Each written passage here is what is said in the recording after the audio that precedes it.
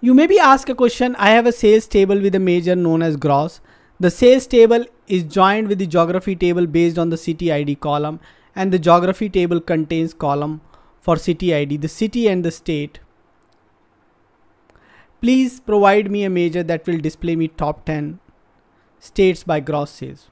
Sometime it will be gross sales, sometime it could be a net sales. So if you have not been asked for a major, you can use the top end properties of the visual level filter. If it is be specifically asked to give a major, then you need to use the top end function. And I'll give you the example here. So let me go to my Power BI here, and I'll bring in state, and let me convert it into a table visual. And if I say here, if I have gross, and if I want top 10 and major has not been asked, I can say here the top end filtering, and in the top end I can bring in gross in the value, and I can say 10, and I'll get the 10 value. Let me clear this. But if this not has been asked, then I need to create a major specifically.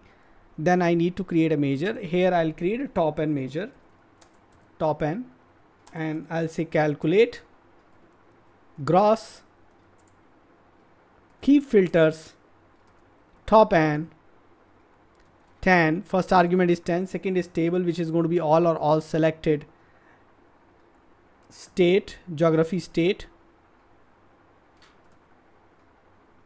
I have customer state and geography state, so I need to take one which has been used in visual. Order by is you're going to be your major, which is gross, and descending, and then I'll close everything, and then I'll bring this top end major, and let me remove this gross major. You will see I only get the top 10 values. I can sort it on top end and can see those top values. So behaving in the similar manner, only giving me top values. So you can use top end functions in such cases.